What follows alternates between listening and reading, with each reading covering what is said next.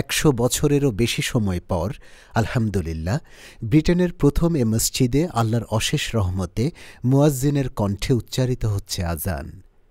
মুসল্লিরা আদায় করছেন 5 ওয়াক্ত নামাজ, জুমা এবং ঈদের নামাজ।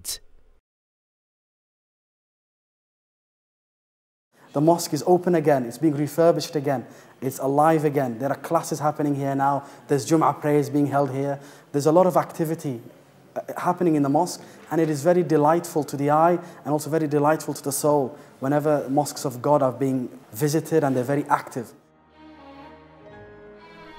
উইলিয়াম হেনরি কুইলিয়াম লিভারপুলের একজন স্থানীয় সলিসিটর 1887 সালে ইসলাম গ্রহণ করে পরিচিত হন শেখ আবদুল্লাহ কুইলিয়াম নামে। আর তিনি লিভারপুলে প্রতিষ্ঠা করেন ব্রিটেনের সর্বপ্রথম মসজিদ, সেই সাথে Islamic school, library, printing press এবং নিয়মিত প্রকাশ করেন একটি ইসলামিক জার্নাল।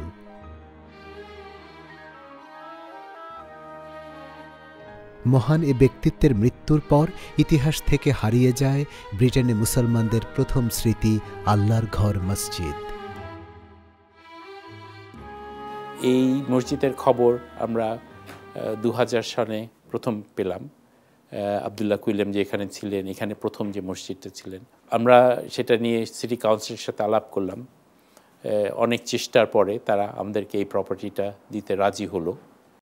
এর পর হতে ব্রিটেনের সর্বস্তরের মুসলমানেরা সাহায্যের হাত বাড়িয়ে দেন এই মসজিদ পুনর্নির্মাণের কাজে। আমরা প্রথম ফেজ যে বিল্ডিংটার উপরে কাজ করেছি সেটা হলো বিল্ডিংটাকে পানি থেকে প্রোটেক্ট করা। নতুন ছাদ দেওয়া হয়েছে, পুরো স্লেট রুফ দেওয়া হয়েছে পুরো বিল্ডিংয়ের উপরে। সমগ্র বিল্ডিংয়ের একটি পাশে নামাজ শুরু হয়েছে, কিন্তু নামাজের স্থান খুবই অল্প, ওজুর ব্যবস্থা সংকীর্ণ, অন্যান্য ফ্যাসিলিটি এখনো শুরু করা সম্ভব হয়নি। My dear brothers and sisters, you can see that the wudu area is so small. Only 4 or 5 people can use this. So there's 400 to 500 people who pray during Jummah, and we need to open up the other spaces to pray as well as facilitate the ladies as well, and there is not enough space here.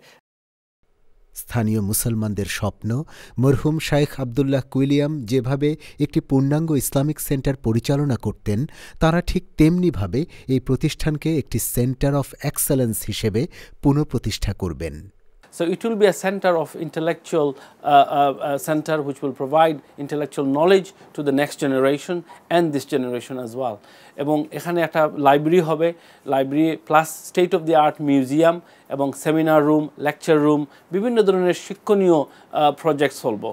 So if people come here, they must feel that they can come no matter what their faith is, their colour, their creed, their race, their religion. This is Allah's house, but it's welcome to everyone. In particular in Ramadan, because it is our duty to make sure that every Muslim, and indeed our non-Muslim friends, are very welcome in Allah's house. নির্মাণ কাজ সম্পন্ন করতে মসজিদের জরুরি ভিত্তিতে প্রয়োজন 200,000 pound. আসুন ঐতিহাসিক এ মসজিদের পুনর্নির্মাণে সাহায্যের হাত বাড়িয়ে দেই। আপনারা যে যেখানেই আছেন, please come forward and donate generously to save England's first mosque. It is our duty and utmost duty to protect Allah's house. মহান আল্লাহ যেন শাইখ আবদুল্লাহ কুইলিয়ামের উপর রহমত বর্ষণ করেন এবং তার প্রতিষ্ঠিত এ মসজিদকে কিয়ামত পর্যন্ত কবুল করেন। We ask Allah subhanahu wa ta'ala to allow Muslims to worship here for decades and decades and centuries. We ask Allah subhanahu wa ta'ala to maintain this mosque upon goodness. We ask Allah subhanahu wa ta'ala to enable us to continue to come here and pay our visits and pay our respects and worship Allah subhanahu wa ta'ala here.